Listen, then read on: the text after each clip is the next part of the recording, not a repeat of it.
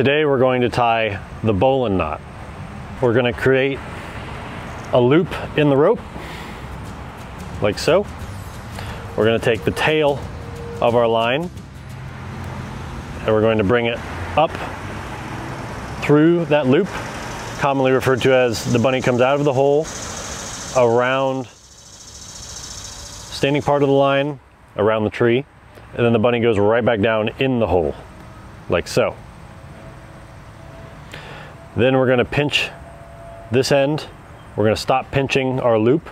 We're going to grab this end and we're going to dress the knot, make sure that everything looks how we want it to. You can still see our loop here, but we've formed a distinct U shape on the other end. That's characteristic of the bowline family of knots. And then we're going to give it one last tug to set the knot. And that is how we tie the bowline.